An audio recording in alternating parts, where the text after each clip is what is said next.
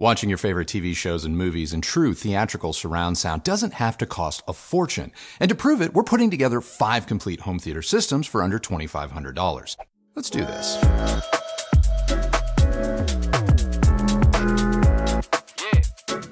Before we get started, let's set a few ground rules. We are going to be building a 5.1 system because they are the most common and can take advantage of all types of content, be it physical media, think Blu-rays and DVDs, as well as streaming. All of these setups will be Dolby Atmos compatible and, with a small added investment, could include Dolby Atmos enabled upward firing or wall-mounted Atmos speakers. No home theater is complete without a subwoofer, so every system that we are putting together today will also include a subwoofer. The only thing not included in our 5 setups is the display. So with all of that out of the way, let's get to building.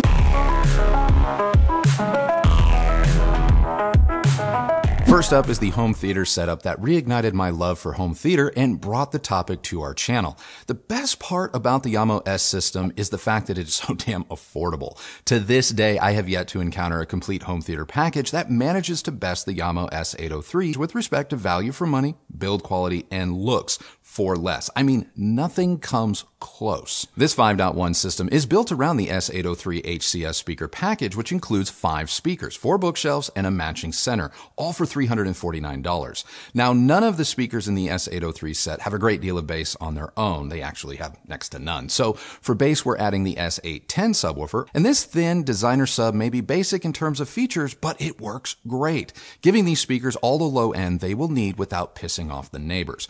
To power this small but mighty home theater is the Sony STR-DH790 receiver, the baby brother to another favorite of mine, the Sony 1080. The 790 offers much of the same performance as the 1080, only at a lower cost. Not to mention, you can still actually buy it. It doesn't have 8K or 4K 120 capability, but it literally has everything else, and all for less than $450. Set the system up right and get ready for a lively, punchy, and dynamic as hell sound. If you can get the sub set up right, the speakers shouldn't sound too thin or lean, never sound warm, lush, or fuzzy either. So detail and intelligibility, they're going to be high with this setup. Keep the volume about 85 dB or lower, which is loud, and I doubt many of you will have much to complain about, especially when you consider the entire setup can be had for under $1,200.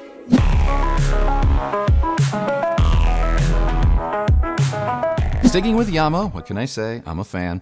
Let's go a bit upmarket and get ourselves some tower speakers. And JAMO's C97 towers are so much fun and stylish as all hell. The best part is you can score a pair for less than $700. And no, that's not used, open box, or refurbished. That's new in-box with a full warranty. Add in the C9 center and a pair of C91 bookshelf speakers for surrounds, and you have a 5-speaker package that will absolutely impress. When you consider these 5 speakers will set you back just over $1,000, I mean, come on. Now, a sub may not be 100% necessary for some of you when it comes to this system, but if you are all about that bass, I recommend the C910 subwoofer. This 10-inch sub is capable of surprising output with finish options that match the C97 towers. Best part is it retails for less than $180. For power, I'm going with the new Denon X1700H receiver, which is the baby brother to the X3700H we've already reviewed on this channel and that you know we love. You get a few less options and power with the 1700, but given the JAMO's relative friendliness, when it comes to amplifiers, you should be just fine with the 1700H. Throw in my favorite streamer, an Apple TV 4K, and you have got a killer and stylish home theater setup for just over $2,100. And like our previous JAMO setup, you can expect a big, bold, dynamic sound from this setup that will put the theater in home theater. Run Odyssey Room EQ inside the Denon and brace yourself for a surprisingly fulfilling experience.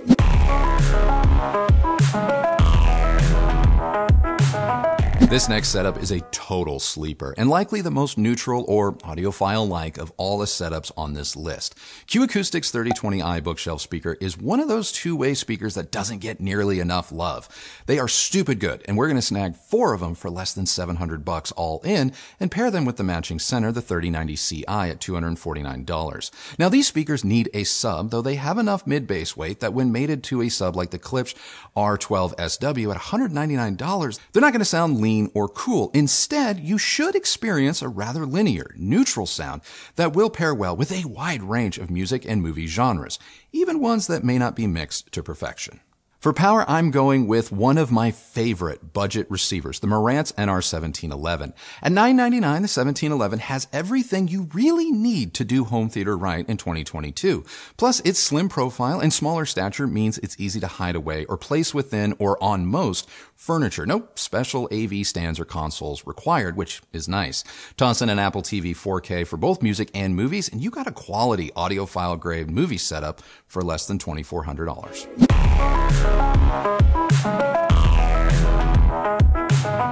I would not be surprised if for many of you, this could be the first and last home theater setup that you will ever need. The JBL Stage A190 tower speaker is an absolute beast of a budget speaker. This tower is one of KRISTI'S favorites, and it's easy to see why. Punchy, rich, but controllable bass, a neutral and intelligible mid-range coupled with extended and detailed highs sums up the 190s. And a pair will set you back less than $600. Yes, they are $299 each. Add a pair of Stage 130 bookshelf speakers for surrounds and a Stage 125 center, and you are in business. Now, you may not need a sub when it comes to this system, but if you want to add a sub, I recommend keeping it in the family and going with the A100P. 5-stage speakers and the sub will run you less than $1,200. Now, I found the Stage speakers treble to be just a bit too extended for my taste, meaning the speakers just don't roll off quite as much as others. So I'm going to pair them with the slightly smooth Marantz NR1711, which we just spec'd in our last system. Marantz and JBL, in my experience, is a match made in audio heaven, and go ahead and comment down below if you agree. And the 1711 has enough juice to drive the Stage speakers to perfection, not to mention it has preamp outs for the left and right main channels, so you can add a separate stereo amp down the road should you want to experiment with more power for those big towers. Add in, you guessed it, an Apple TV 4K, and you've got a complete big boy home theater setup for less than $2,400.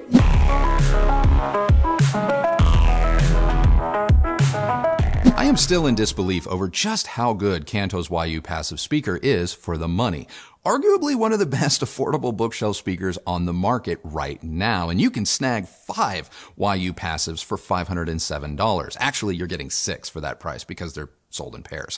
Because we've saved so much going with 5 matching bookshelf speakers in the YU passives, I am splurging on the subwoofer and getting an SVS SB1000 Pro, which is a bigger, less stylish version of my personal reference sub, the 3000 Micro. For power, I'm grabbing the awesome Onkyo 7100, which has the best room EQ solution built in, Dirac. Seriously, get all of the speakers and subwoofer placed in your room, run Dirac, and then maybe ask a friend or loved one to help you pick your jaw up off the floor.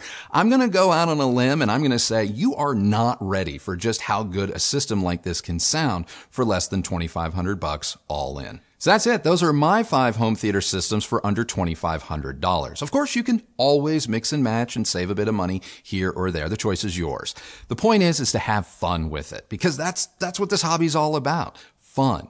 At the end of the day, I don't think you're going to walk away from any of these options disappointed. But what do you think, Kristi? So I did put together 2 systems for myself. You got a bonus 2 coming at you guys. Bonus 2. Now you're going to pit our viewers against either one of us. So let's see if you beat me. They typically choose me anyway. So. All right.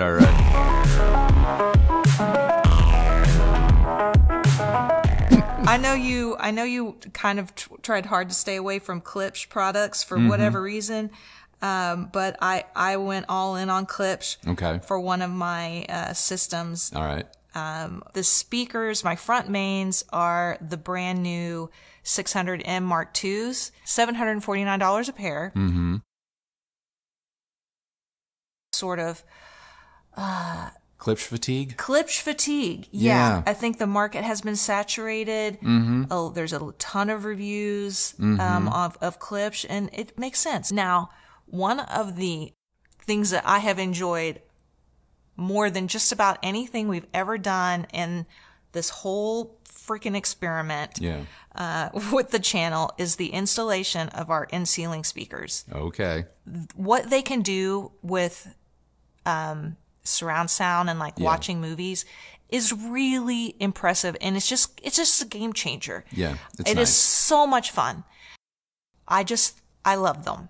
So I've got 2 in-ceiling speakers also from KLIPSCH. Okay. I'm going to link to it in the description. I found them for $99. Oh, wow. They're low profile 1-inch silk dome tweeters with 8-inch woofers. Damn. They have the swiveling Tractrix horn thing. You know, they're good. Yeah, Plus they have the magnetic grills. Sure. So Bezel-less, I'm sure. Yeah. So I think it's a great deal. Yeah. And $100? Absolutely. Yeah, $100 each. They're sold individually, so you will need 2 of them. Okay.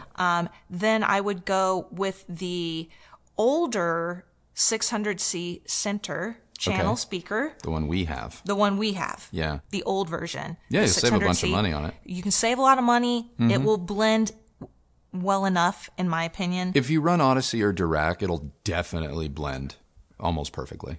And I found one for $359. I think that's what we paid for it. So that's a great deal. I'm putting a JAMO sub. Okay. The KLIPSCH subs you can get, but it was gonna blow my budget. Okay. So the JAMO S810 subwoofer for $169. Okay. We've used it before with KLIPSCH speakers. They work great together.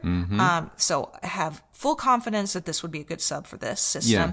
And it's not a sub that's gonna like really rattle the foundation, but it's gonna give you that fullness that those speakers need. For me, the JAMO subwoofer is great. Gotcha. And I think I already mentioned that this would be paired with the Marantz 1711. Okay. Again, that's that I don't know if I actually mentioned it, but You did. Regardless, it's the one I would put with this system. It's like I said, it's really user friendly, great for somebody that's new to home theater. It sounds great with a wide variety of speakers. So if you're ever going to change your speakers down the road, Oh yeah. this is very versatile. It's good. It's good really enough. good. It's Yeah. really good. So my system comes in at $24.76. Ooh, just under the wire. Just under. But I hey. think it's a very competent system. Oh, absolutely.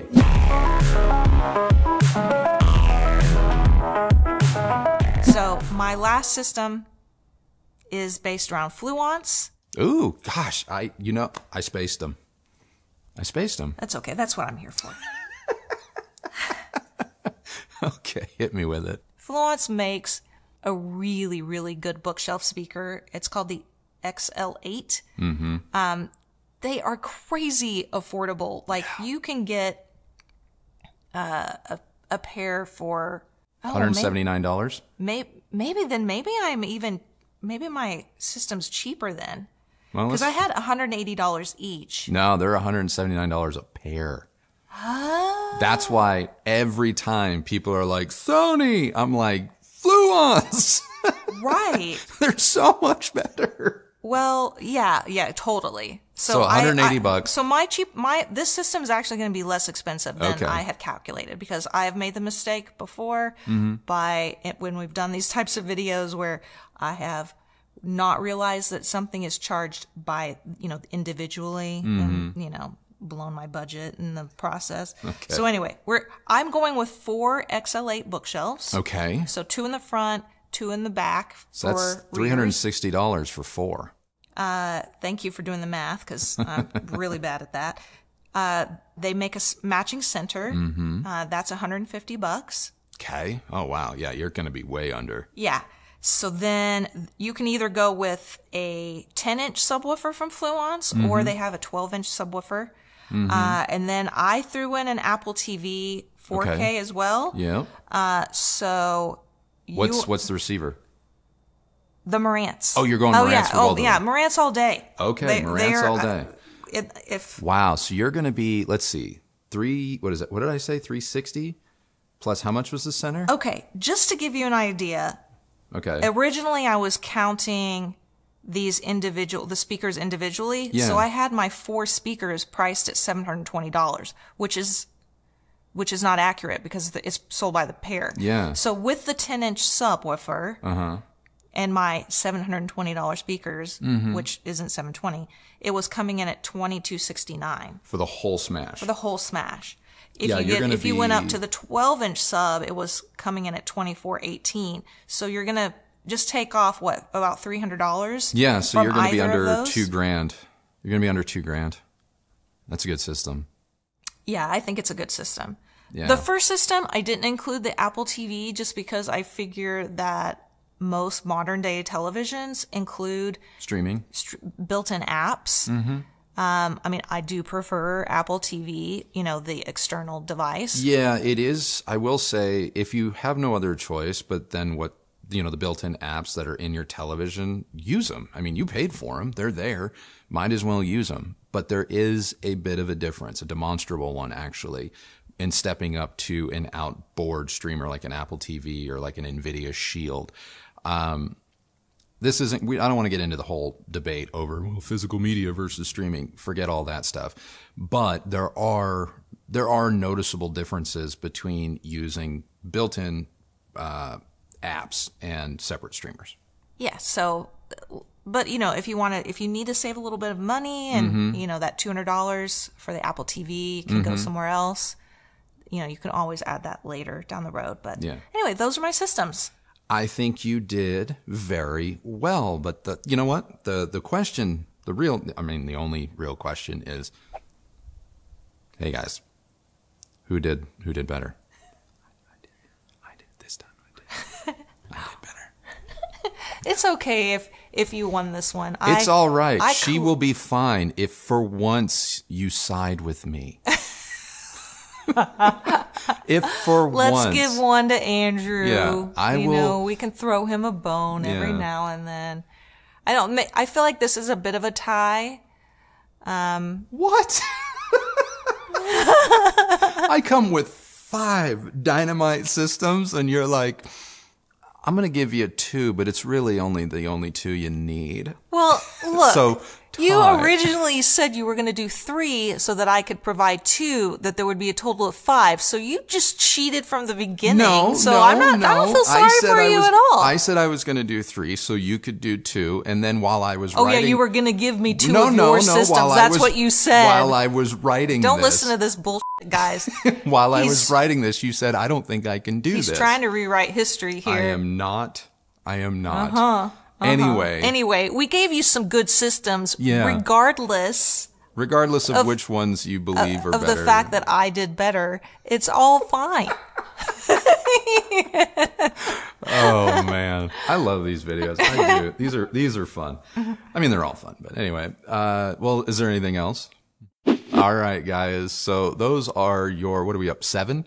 5 plus, yes, 7 complete home theater systems that you can go out and get right now for under $2,500. But don't trying to research it for yourself, because I've got the links for you in the description. We've been working on this video for a minute, so we've done our homework. You can use the links, and well, I mean, my luck, they won't be on sale anymore by the time the video goes live, but that is outside of our control. Yeah. Anyway, these are 7 really great systems for less than some of the sound bars we've had on this channel. Not to take anything away from sound bars, you know I love them, but for those of you who are like, you can get an actual system for less, here's 7 options. So if you're on the market, for a complete home theater, I would highly recommend looking into these because they are really, really good. And I think if you go into them with an open mind, you may actually be surprised by just the sheer level of performance that you're able to achieve for under $2,500. So that's it for us. If you liked this video, please do give it a thumbs up, like, and subscribe. Go ahead and ring that bell so that you're notified when new videos come out. If you use any of the links that Kristi has reminded you or down in the description, know that that is a great way that you have continued to show your support for this channel and the work that we do here. And both of us, thank you very much for doing that. Follow me on Instagram at Recovering Audiophile, and that is it for us today. So remember, the only person who has to like the sound of your system is you. So happy listening, everybody. Thank you so much for watching. We'll see you on the next video. Bye.